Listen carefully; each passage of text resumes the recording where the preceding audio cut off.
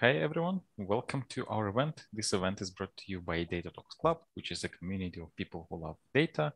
We have weekly events. This event is one of such events. If you want to find out more about the events we have, you can go to the description. There is a link, click on this and you'll see all the events we have in our schedule. We have a lot of amazing events, do check it out.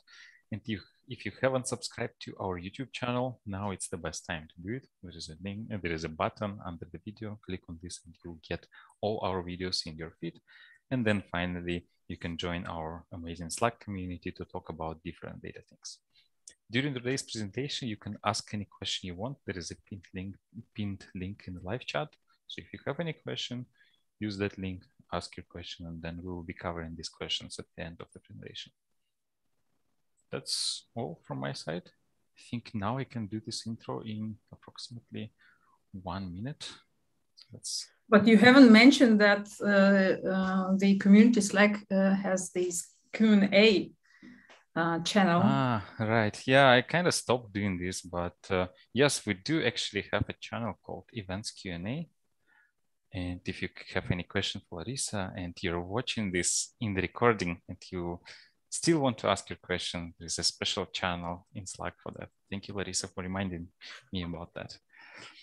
And with that, I can, the floor is yours. You can start your presentation, please. Okay, let me share the keynote. So you should see the full screen, right? Yes. So you still see the slides? Yes. Okay, great. So, okay, welcome everyone, and I'm really happy to be here again. So we managed to meet, and today I am going to talk about the back of the envelope calculations for machine learning projects, meaning how can we plan our next machine learning project by using some tools called canvases. Well, right now getting into AI machine learning is quite easy. We have a lot of tools, we have a lot of frameworks, we have a lot of know-how collected within the community and outside. And what is difficult is to getting value from machine learning. And so machine learning potential is huge and exciting. It's developing, and so there is not a problem for generating ideas for machine learning projects. And I think, and what I see, it's getting a problem for many companies because they try to implement too many proof of concepts, too many pilot projects which are using AI, and as a result, a lot of projects fail. They fail, and there is just a small fraction of projects which are successful. So I don't have reliable numbers, but I saw the number, probably 10% of all POCs being attempted are getting successful. And I would call this POC crisis, where we have a lot of useless POC implementations of AI projects. And I think we are quite ready for developing processes to evaluate and choose the opportunities for machine learning project before they hit these POC investment. Because you know this proof of concept is so the proof of concept project are getting quite fast into the real production, and And proof of concept investment may include also a lot of investment, like time, people, and so on. And saying that, I would like to suggest this pre-POC screening, which is the foundation for these back-end envelope calculations for machine learning projects. And I think we, in order to evaluate the future machine learning project, we can look into two aspects. First, we would need to evaluate or validate the workflow integration, actually how the AI system fits into the business process. And the second, we would need to estimate costs, but not benefits for now. So let's start with the first aspect. So let's start with the validation of the workflow integration, and to validate the how potentially machine learning model will fit into the processes in our business architecture. We would need to understand the complete business architecture, and this is the most surprising thing what I see in the companies.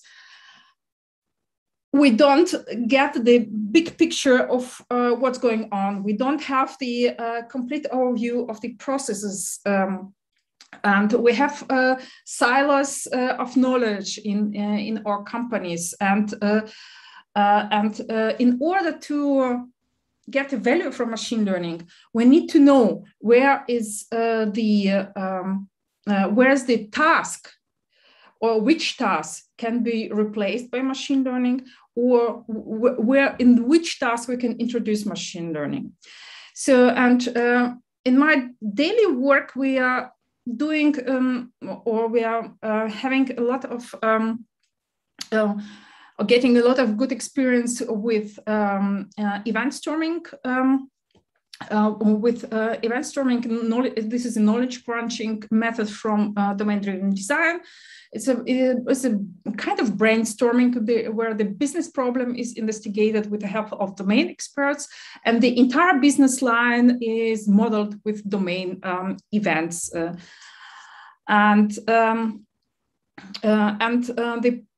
So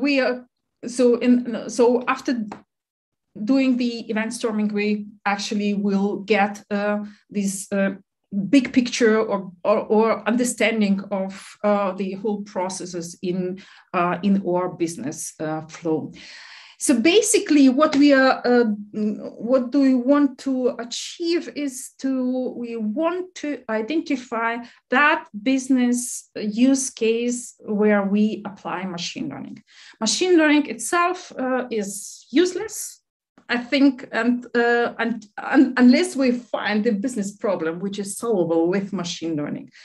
And with event storming is very inclusive kind of workshops where we get domain experts and machine learning experts together, so to identify that opportunities for machine learning, or we identify problems where which can be solved with machine learning or AI methods. Right. Another way to navigate this ideation process, or another way to see how can we get these use cases, is to understand where is the in the whole process, where is the which task are involved there, where we have these human weaknesses. As humans, we are so slow. We cannot see patterns in huge data, so we don't like the repetitive tasks. And probably in this kind of spots in our flow, in our process flow, we can apply machine learning to diminish these human weaknesses. Right. When we identified that problem, and we have a team of data scientists. The data scientists will come up with a lot of ideas, and this is an amazing thing with technology and machine learning in particular. So we can, for one problem can be solved in many different ways. Yeah, we can formulate the problem as a regression problem. We can formulate the problem as a classification problem, or we can apply. We can solve it with a clustering. So and of course, deep learning should be present as well. Well, but all that solutions, they are where they will have the different complexity. And I suggest that when we come up with a lot of ideas, first to order them along with the increasing complexity. You might or might not use these categories which are now you're seeing on this slide, but so I suggesting to divide all the possible solutions in 4 categories. To start with no ML solution, going to analytics, then classical machine learning or AI methods, right? Just why we would need to do these. Why we would need to organize this? Because with increasing complexity, we will see that the costs for a machine learning project will also increase. Cost for implementation, cost for maintenance, and so on. Or for example, so we would need with more complex solution, we would need more time to implement or a machine learning project. So and so for instance, if we take the example of recommendation system, for example, we want to help our users to navigate our content on, for example, OLX web page, then yeah, we can take a recommender system, of course, but probably we would also need something like no machine learning solution. So we would probably, generate a list of items or most popular items from users. So just order them along with popularity and display it. I won't mention random solution because people are getting nervous when I say something select randomly. But you know, these 2 kind of pieces. The next one, right? So to validate the workflow integration of machine learning means you will need a clear understanding of how machine learning is embedded in your business workflow. So what are previous steps where machine learning is used and what are sequential steps, right? So, and if you don't get a clear understanding of this workflow, so this is to me, this is an indicator that we don't need to go further and dive into the more complex stuff. So we should actually go back and redesign. Probably we're asking the wrong question, right? Next, the second aspect of the back on the envelope calculation is we would need to estimate costs, but not benefits. Why? Because actually we can the costs are real, they are tangible and can be estimated. So and our focus is just to you know, we want to get an intuition. Is this project worth to be pursued? So it is, and for this point of time, at this point of time, the benefits are uncertain and we cannot see any benefits right now. And this is here. So you see the taxonomy of costs, which is by no means the complete taxonomy. I would say we can distinguish between one-time and running costs. So what we should consider the human resources which are involved into implementing this proof of concept, because there are people involved. So you would need to get a cost for the infrastructure and change management. You would actually if you put this POC into production, which is happening all the time, so you would need to count the system maintenance. So you can count roughly 20% of the initial development costs, all that operational maintenance, and it's highly probable that you would need data, and if you need to buy some data, so you need to calculate that costs too. Right. So with these 2 points in mind, so like evaluating the workflow integration and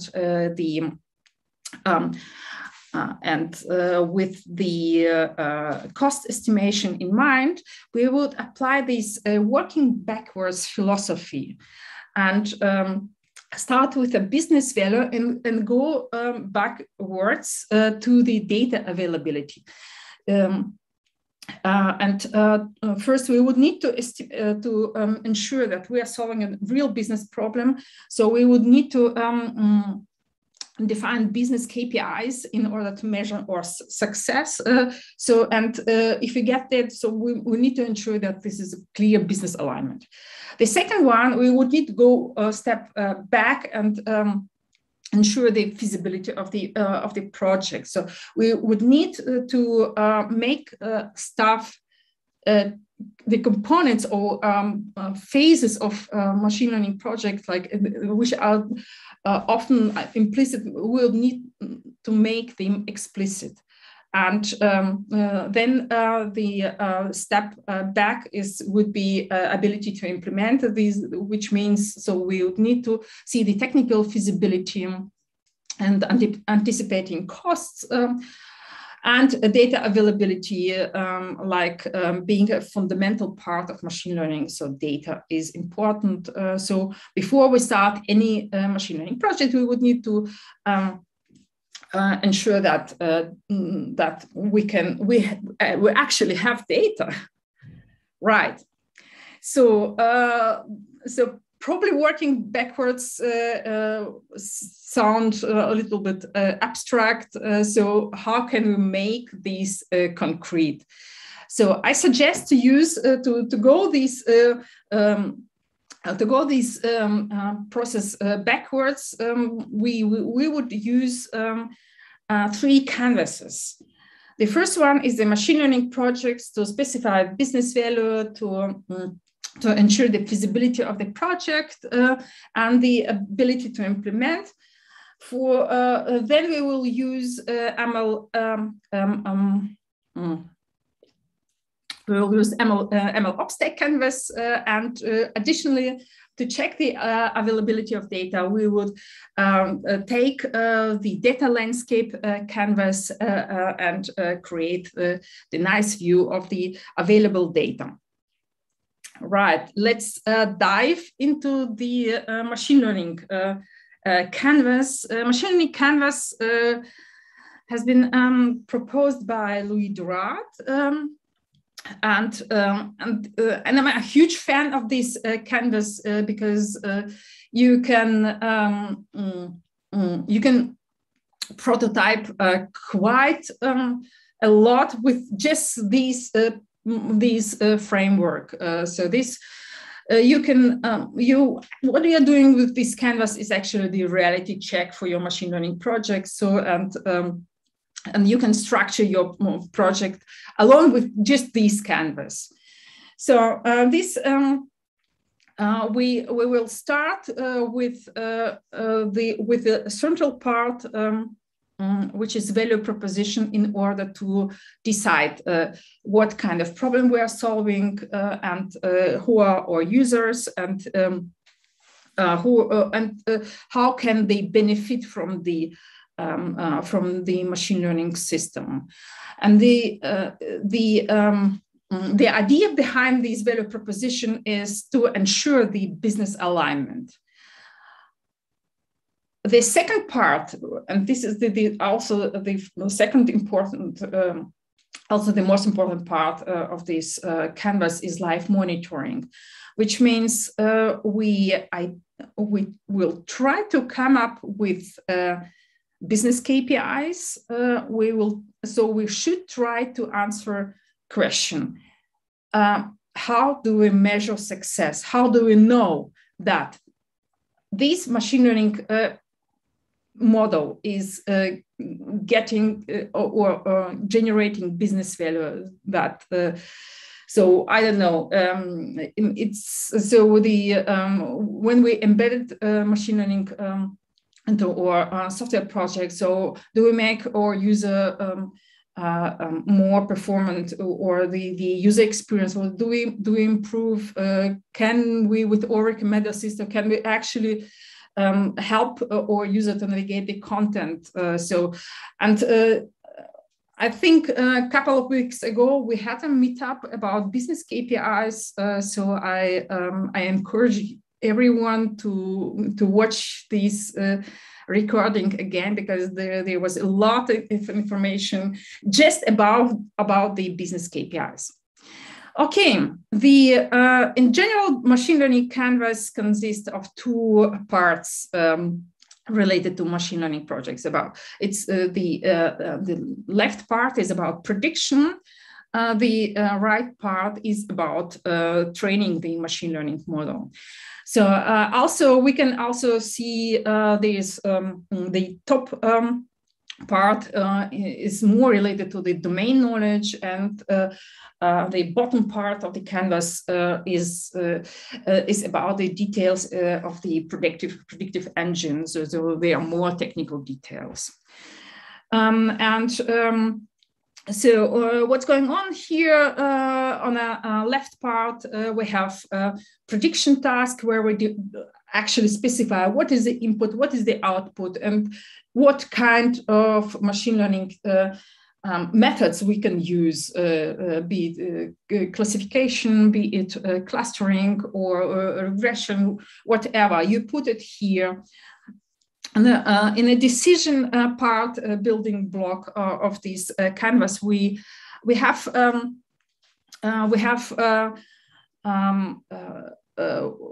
to actually specify this flow. When the machine learning model created the predictions, what's happening next?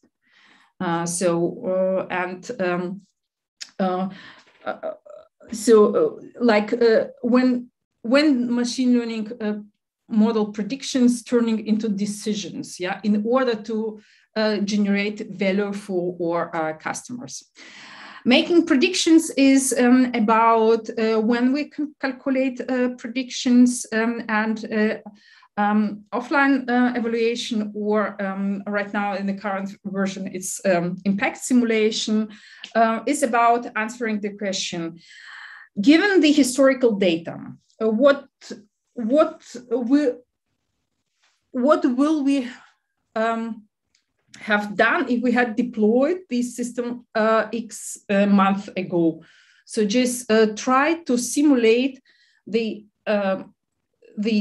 work of the machine learning model just by having the historical data. For example, if we have 12 months of data, train a model for the first 9 months and try to simulate this behavior of the model on the last 3 months. So it sounds like training and testing data sets. It is, but not in terms of technical machine learning metrics, but rather by using these business KPIs. And also when we come up with a non-machine learning solution, so we should actually try to compare these benchmark against the machine learning, and we should clearly see that a machine learning model will generate a business value for us. The right part is about training machine learning, data sources, and data collection is about, so we just go through them, through all the data sources, what we would need to train a model. We try to specify data collection. How do we get new data in order to retrain our model and keep our model up to date? So because how can we prevent the model decay? Building models is the frequency of retraining. It's also very use case specific. For example, for the recommendation system, we can we would say let's or the requirements for our recommendation system. So we would like to keep it up to date. So we would retrain it on daily basis and calculate the predictions for our users on a batch mode and store them in a database. Yeah, and well, the last building block is the features. So this is actually the input to our machine learning model, and here we would also need help of domain experts to specify what kind of features we would need. Right.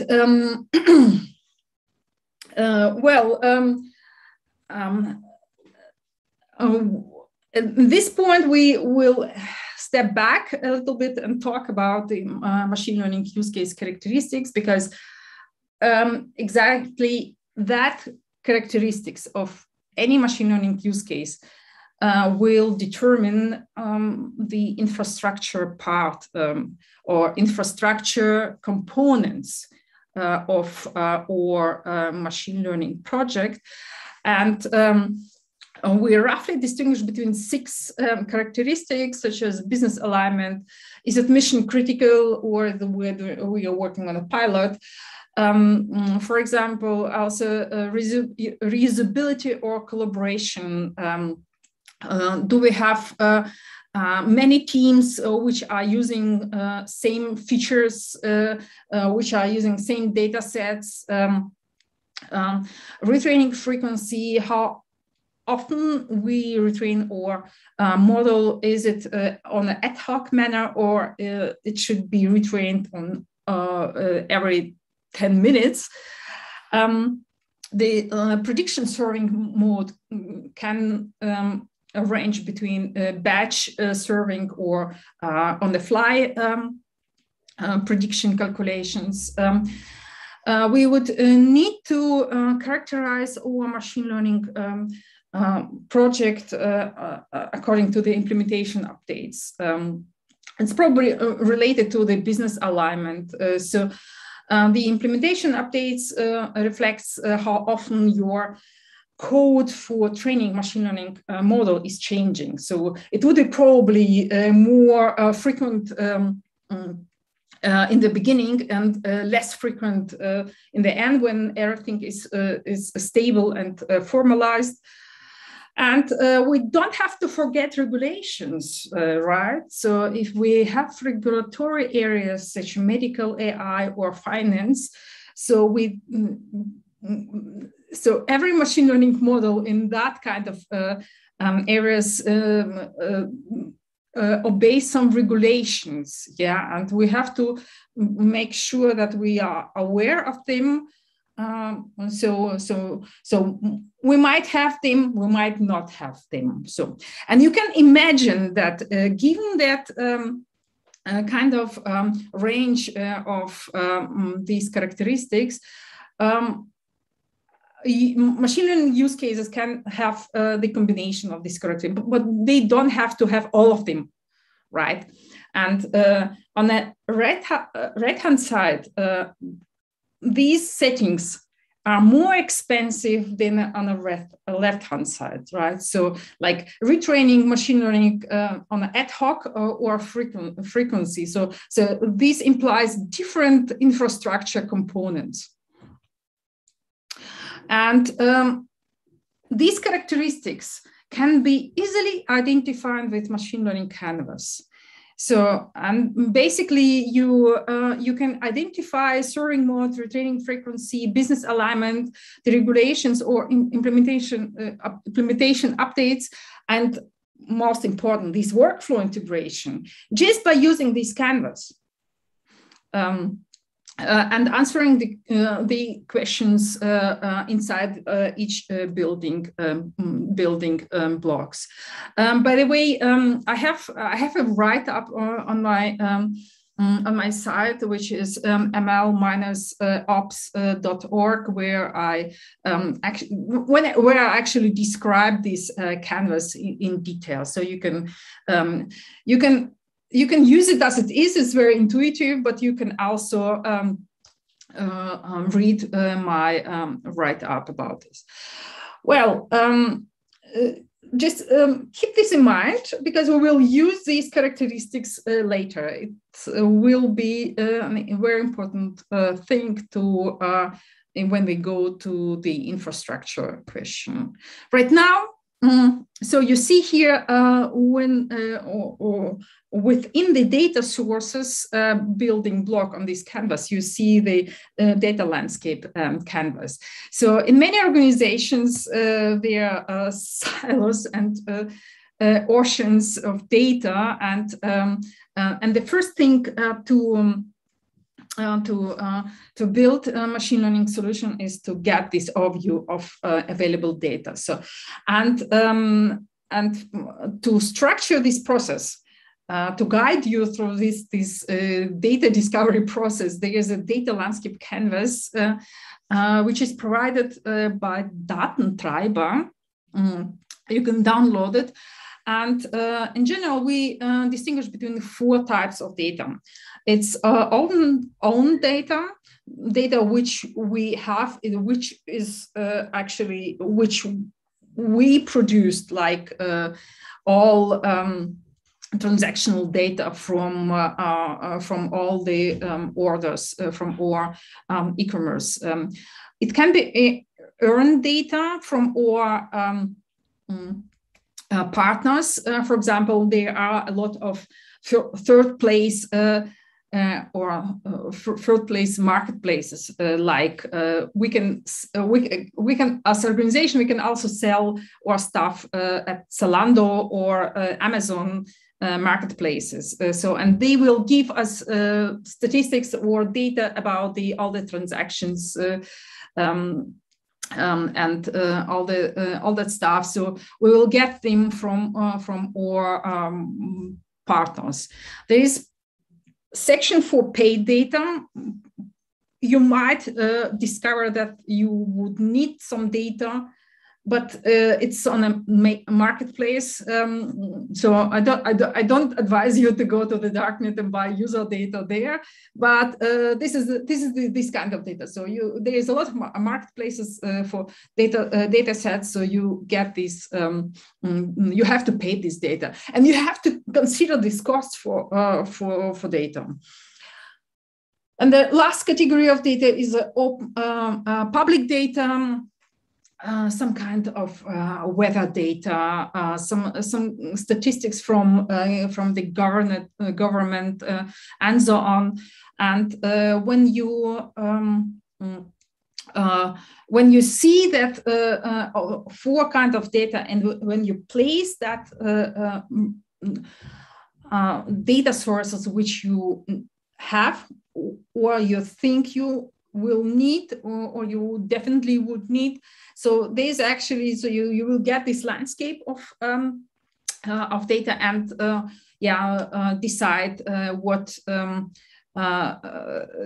So if you don't have required data, then you have to do this homework first and go and access or build your data pipelines to ingest that data. So, and this is all costs, right? So development costs, human costs, and time right now. But right now you make all that kind of stuff explicit.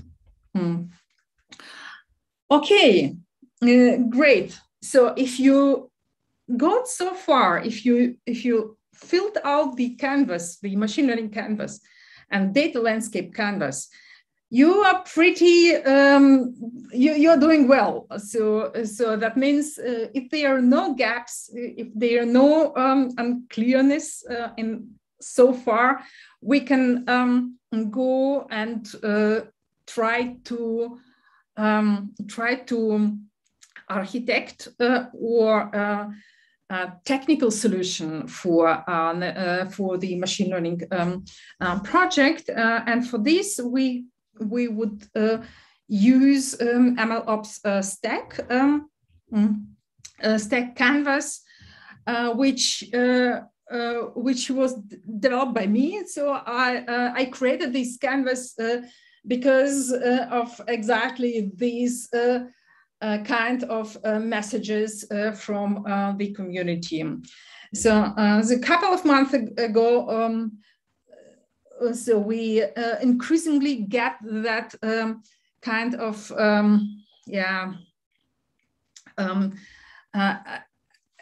cries from many different teams, which were telling us that MLOps is overcrowded, so people are getting frustrated because they don't know how to get into the MLOps, how to approach this MLOps infrastructure in a healthy way.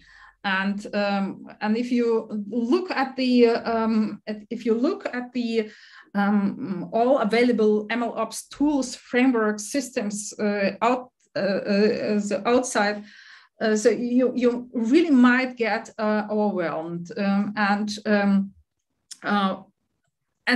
I had the same situation. So and the as an answer to my problem, and probably to many from the community, I thought also we need a structured way to approach the MLOps stack, and I come up with this canvas because it's a structured way to think about your infrastructure, right? And this canvas is about MLOps stack. It comprises three main areas: data and code management, model management, and metadata management. In general, this canvas contains 12 building blocks, and in the middle, where we will recognize the value proposition, because we always have to keep in mind that we are solving a business problem. So this is not a technical problem. This is not just applying machine learning for something. We are solving a business problem. So you can actually transfer this value proposition from machine learning canvas to this canvas, and you will find another one building block like MLOps dilemmas, where I try to where I challenge you to answer or to answer questions build versus buy of tools, and also regarding human skills. Should we buy should you buy skills or should we upskill our people? So it's also the costs anticipation, right? So maybe in next year, so when we have a stable MLOps infrastructure stack, canonical stack. I can probably will remove. I will remove, but for now it's just to challenge you, asking this question and anticipating that costs. Right. Good. Now as we discussed the machine learning use case characteristics. So identifying that characteristics is essential for getting your infrastructure stack because not every machine learning use case will have all of the characteristics. So when we define that characteristics for our machine learning use case, there will be specific areas in the infrastructure stack which will be important for us. For example, the business alignment. Business alignment. So is it pilot? Is it mission critical? So we will manifest it in a business in a value proposition. So the reusability and collaboration reflects how many teams you have. Do teams or to what extent teams share assets and artifacts of machine learning? Do they share? So do many teams use the same features? So probably then you will have to think about feature stores, which is the interface between data engineering pipeline and machine learning workflows. You would probably think about the data sources or data versioning, and if you share the machine learning models, you would probably need to share the metadata in order to provide the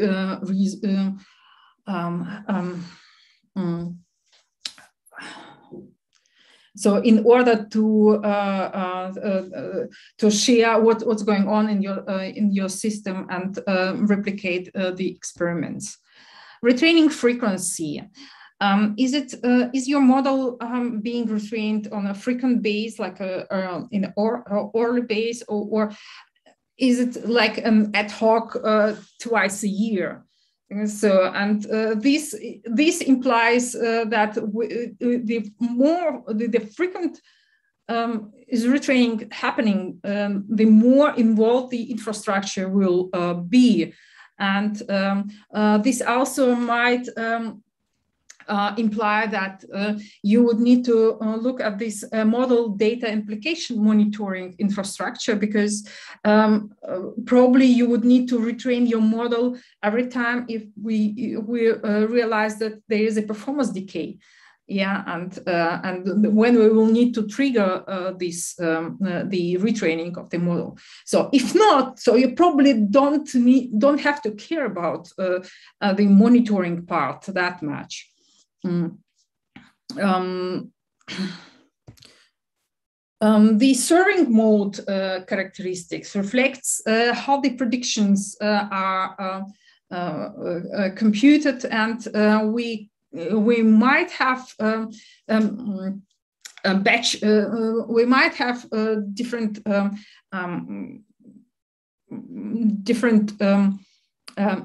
modes. It may be either batch or it may be on the flow, and probably we would need to look at the feature stores if we reuse. If, for example, it is useful to think about feature stores if you have complex complex calculated features, right? So, and you don't want to calculate them on a fly when machine learning model need to calculate the predictions. You can you think about prediction serving like infrastructure component. So if you, for example, if you need distributed serving, if you have a, if you do you need the machine learning inference accelerator like TPUs, or for example, do we have multi-model or single model serving? All that kind of questions.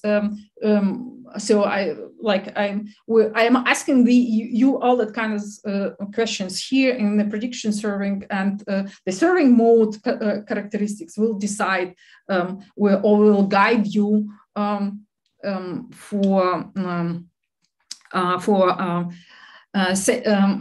creating your infrastructure. The implementation updates reflects how often is your code for model training is updated, and you probably would like to if your code is not stable, so you try different algorithms, you try different frameworks, you might need a stable experiment management part that people can try a lot of stuff, and you probably also would need to would like to have the machine learning pipelines orchestration for continuous integration and continuous deployment of your machine learning models. All right, so the last point is regulations. Regulations means that we would need to, the regulatory area would prescribe us to implement, like we would need to model governance processes in our organization. That means, so we would need to have the control access. We would need to implement some policies. We would need to track machine learning model activities in our system, and to implement all the processes for model governance, you would need to have a look at such infrastructure components like data versioning, feature store, metadata store, and model registry. So we actually would need to ensure that we can reproduce all results and all machine learning models at any point of time in the past. Right, okay. When you got so far by filling out these 3 canvases, which are guiding you through all this thought process of designing machine learning projects, so you will, I promise you will get this clear understanding what is the business problem is, how to measure the success of our system. So we will be we will get a clearness about the complexity of the machine learning solution. So we will look at data and see, do we have data, or do we need to go back and implement all this data access stuff, how machine learning is integrated into business flow. What we did actually requirements engineering for machine learning by applying the machine learning canvas, and we actually mapped out the technical components for our MLOps infrastructure.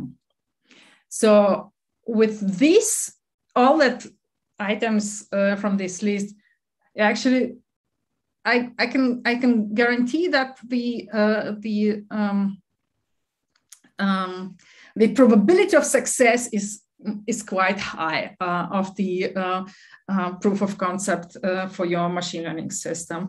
And so it sounds like a plan, so you can go and ask for money for your machine learning project. Okay, the last 3 slides from my side. Machine learning canvas, all 3 canvases are freely available on the internet, and I would suggest, Alexei, we would put the links in show notes for this recording. And the data landscape canvas can be downloaded as, as a PDF or image. And the Truly Yours MLOps Stack canvas is available as open source on the Mirrorverse as a mirror board, so you can use these collaboratively in whatever format you like. Here we go. So I'm ready to take questions if there are some. Yeah, there are quite a few questions. So thanks, Larysa, for your presentation.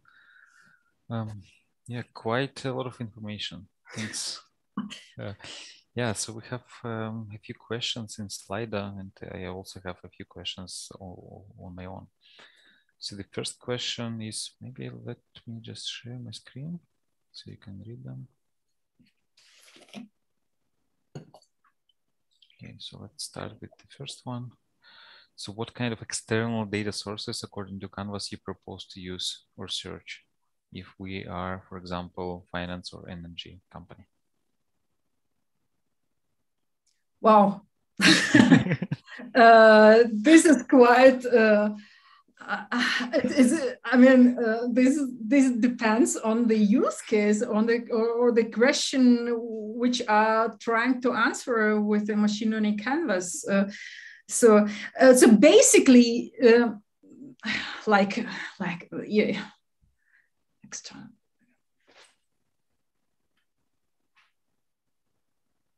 Yeah, I mean, there's a lot of open data sets from the government.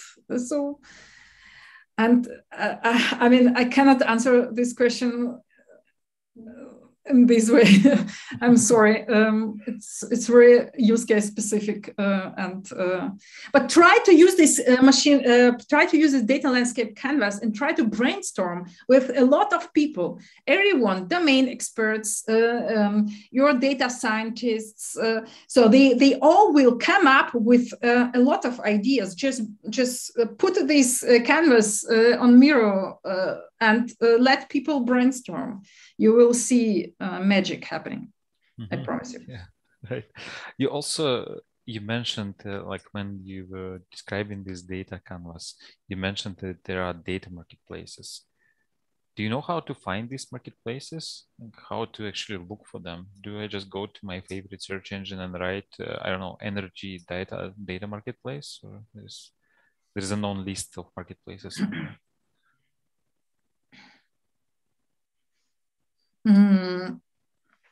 I think this is also field specific. So like medical people, they will know which are, because I work on a research project. So you can have a look at the research institution. So they also produce some data sets.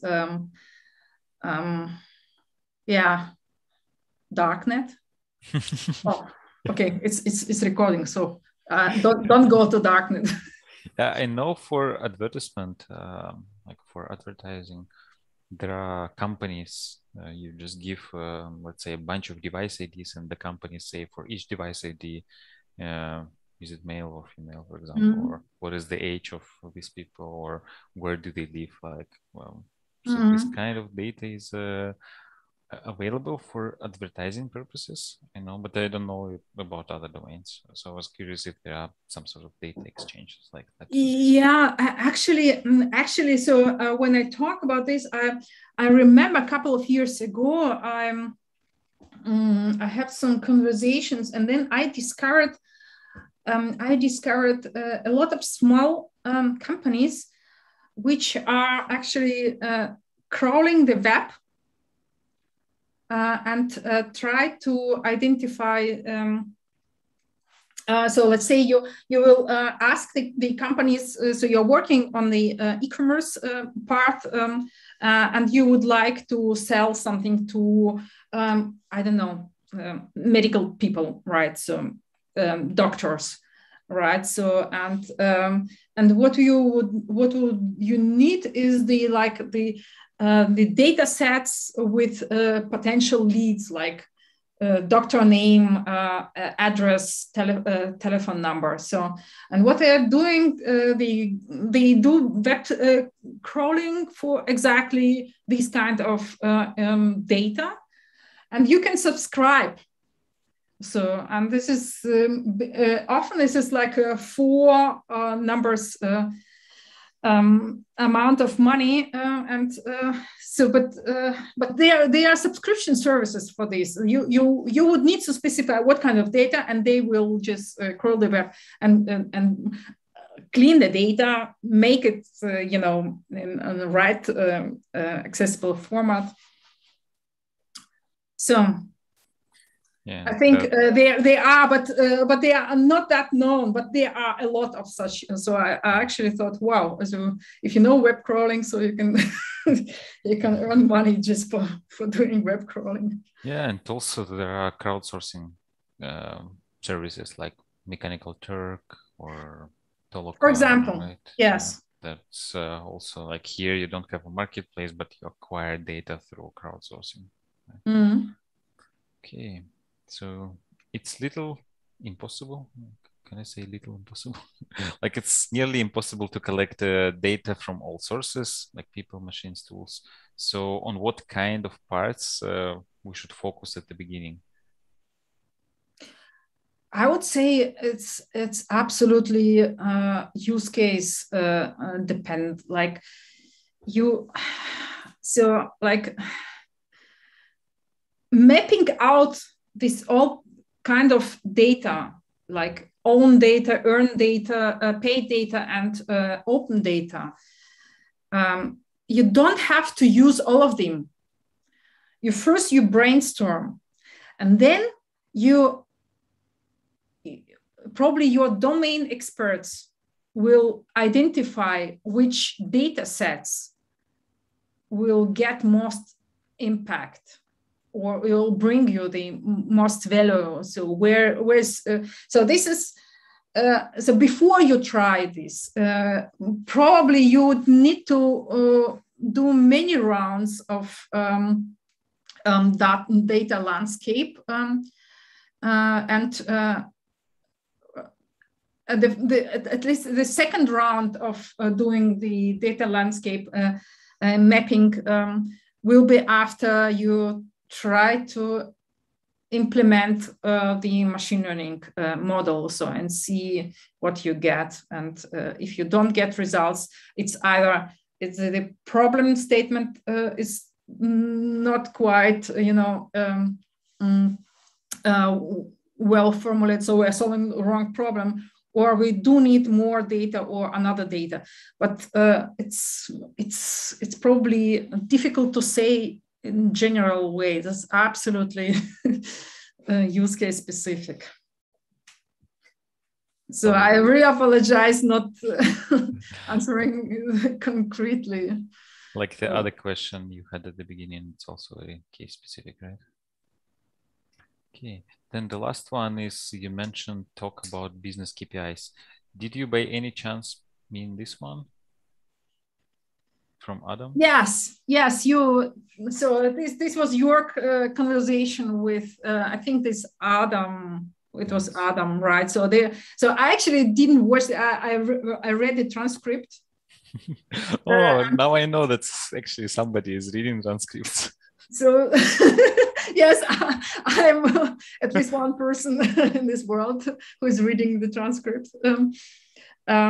Yes, I highly recommend to watch this one because the machine learning canvas is the live monitoring part is exactly this talk. So if you wanna because before you dive into any implementation, you probably would need to specify how do we know that we are doing well. So, and this is exactly where you guys elaborated on this topic. Yeah, so there is transcript. So if you're not into listening, you can just read. Yeah. Yay, somebody is. So yeah, so. Okay, I think we should be wrapping up. Do you want to mention anything else before we finish? Yes, please. I really encourage you to join the community data. So you probably you are within the community if you are watching this talk, but Data Talk Club or ML Ops community. I'm on these both communities. I'm trying to keep up with all of the stuff. Give me a feedback, please. I encourage you because it's if you're using any of these canvases or you're planning to do this, I'm really interested in your feedback. What's working well, what's not. So if you have additional questions or do you think something is missing in this canvas, you can approach me, write me a direct message. I will answer you, I promise you. So please do. Yeah, thanks. So the best way to find you is on the communities, right? And good luck with your next project. Yeah, I shared a couple of links. So the first link I shared was MLOps, so this content phase 0. Exactly. This is the description of, this is the description. Yeah, I mentioned the AI canvas and I also, right, but I described the machine learning canvas in more detail. And then the other link I shared was this MLOps stack canvas. These are the right links, right? Exactly. This is quite new. So so thank you very much, Alexei, for helping me and giving me feedback. We spent a lot of time on writing this, and you reading this. What should I say? Let's rock the evening. Yeah. So if there is anything else you want to share with like put on the description, share with me, just send me the links and I'll put them in the show notes. And yeah, this I don't have the link to this data landscape canvas. You will get it, I promise you. Thanks a lot. Thanks for joining us. Thanks for sharing your expertise with us. Thanks for showing us these canvases. How do I incline it? Canvases or canvases? Like what's the plural? Somebody, yeah, maybe I need to find somewhere how to pronounce this plural of canvas correctly. Okay, yeah, anyways, thanks everyone for joining us today as well. Thanks for asking questions and enjoy the rest of your day.